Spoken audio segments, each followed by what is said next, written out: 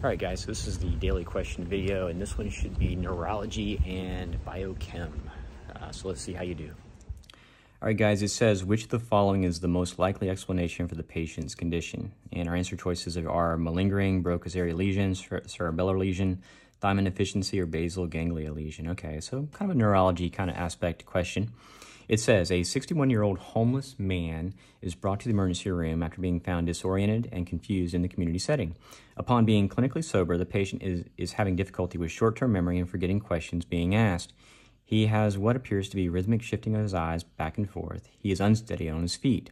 He is well known to the hospital from multiple visits due to alcohol and has been known to seek shelter during inclement weather, stating he is suicidal, admittedly seeking admission. Which of the following is the most likely explanation for the patient's condition? All right, so what do we know about this guy? He's disoriented. Appears he's been, he's an alcoholic, and then when he's clinically sober, he's still confused, right? He's disoriented, he's confused. There's this rhythmically shifting his eyes back and forth, unsteady on his feet. But he's known to the hospital for always saying, like, if it snows or bad weather, he's like, yeah, I'm suicidal, I want to be admitted, and such. So it's kind of a complicated case there, because you always need to err in step 1, step 2, step 3. You need to err on the side of treat the patient. So I'll tell you this whole answer and choice of malingering, you better be 1,000% sure you want to use that one. But I'd say on this test, I would stay away from that one for the most part.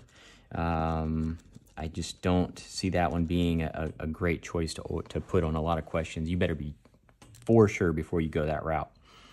So let's just remove that one from our differential. Now, this guy has again, confusion. He's got this eye shifting, right? Let's just call it oculomotor dysfunction. Let's give it a fancy name, okay? And he's shaky on his feet, kind of a motor ataxia, okay? So, and he's an alcoholic, and what do we know about the alcoholic? What are they, what do we got to worry about? We got to worry about Wernicke-Korsakoff, right? And that Korsakoff, there's a triad, right? Confusion, the gait disturbance, and the eye rhythmic movements. Confusion, disorientation, confabulation, ocular dysfunction, motor ataxia. So we worry about Wernicke-Korsakoff. So the question, with this one, I say we got to go in that direction. And what's the deficiency, or what's the most likely explanation? Now, they didn't give Wernicke-Korsakoff on this, right? I mean, that would have been a pretty good one. Broca's area lesion. Now, what is, Broca? Broca, is more of that motor aphasia, okay? That's that person who's unable to give the words, unable to produce the words, but in their mind, they're like, okay, I know what I want to say. I just can't, I can't get it out. In residency, I saw a young lady who had this, and it was, she was struggling. I mean, she was struggling big time, and it's just sad to see. And part of it, there's a difference between seeing this in a book versus seeing this in real life. Yeah, it was pretty I don't know, enlightening to actually see that. And that's why I always say, guys, if you have the opportunity to train in a hospital that's like high volume, see a lot of patients, you want to see everything in residency. You don't want to get out and be in practice for the first time and see something because you won't have that familiarity with it. That's why I would say train the place that's going to allow you to see as many different cases. And I always talk about my first time in residency. My first patient on pediatrics they had Lambert-Eaton. My first one in neurology had Guillain-Barré, and I remember seeing a Broca's area lesion as well. But anyways, Broca's area lesion, think motor aphasia. If you have a cerebellar lesion, there is it does have the incoordination of movement, right? The ataxia, and they have difficulty with the rapidly alternating movements. But I don't think it quite explains. This guy has, pieces of that, but it doesn't do the best job explaining the entire picture. So I'll keep him in there, but I don't get too excited about him. I don't see the Broca's area lesion because the guy can communicate. He just you know, it's greater than that. You know, he's more confused than frustrated. Okay. Thiamine deficiency. Well, we always talk about, you know, the with alcoholics, you know, there's a thiamine issue on that, and if you have a thiamine deficiency, it can potentially lead to, you know, over time, this guy's a chronic alcoholic, this Wernicke-Korsakoff. So I like him. Basal ganglion lesion. Well, that's just more of the movement disorder. Okay, and again, he has pieces of that, but in step one, they're gonna bait you in on a lot of this stuff. He has a movement unsteady on his feet, but he's got these other issues, rhythmic shifting of his eyes back and forth, that cannot be explained by basal ganglion lesions, so there's more to it. So then when I'm down between cerebellar and thiamine, this guy is an alcoholic, I think Wernicke-Korsakoff, I gotta be jumping all over thiamine deficiency.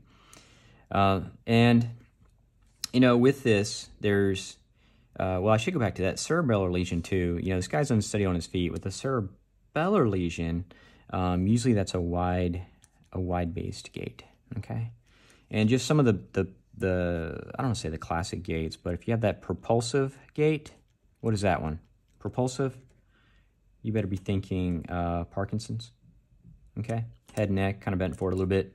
If you see a scissors gait, you know, kind of the thighs, knees rubbed together, you think cerebral palsy. Let me see, yeah, kind of a steppage gait, you know, kind of a steppage.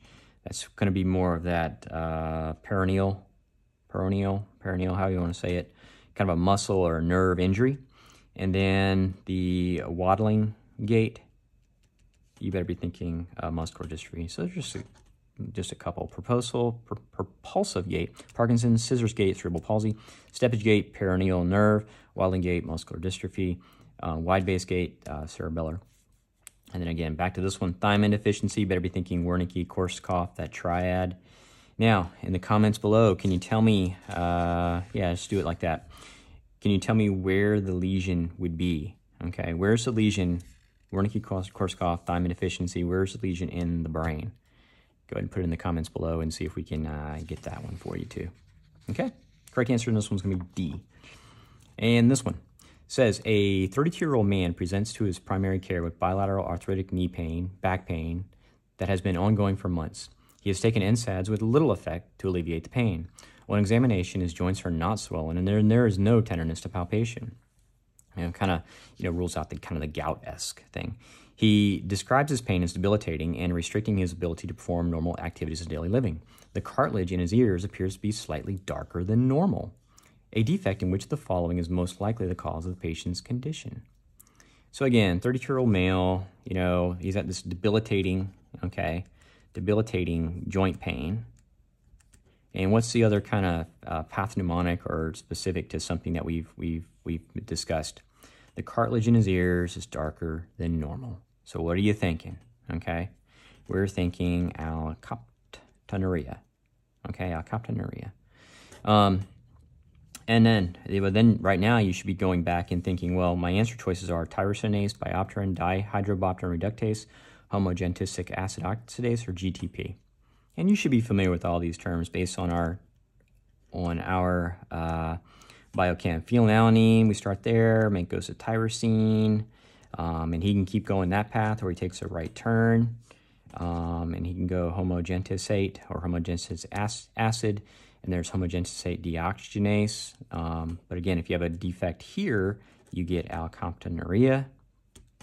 So even on these answer choices, you're like, wait a second, I don't see homogentisate deoxygenase. Okay, fine. Okay, what's my best answer choice given what we got here? And you know it's going to be homogentisic acid. Okay, the tyrosinase, right? We always said tyrosinase. I think we said here it makes melanin. So if we have a deficiency in the tyrosinase, we're going to have you're going to lead us to albinism potentially. The biopterin, remember that's PKU, you know, kind of but it's not necessarily the biopterin's the issue with PKU. It's the dihydrobopterin reductase, which turns the BH2 back into BH4. That's usually the PKU light per se.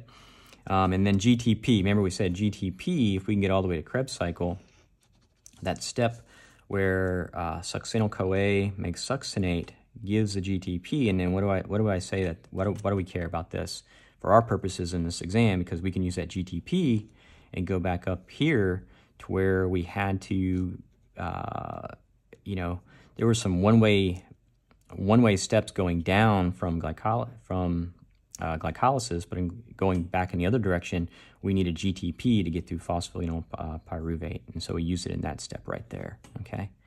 So anyways, guys, the answer choice in this one, D, homogentisic acid oxidase. Hope it was helpful.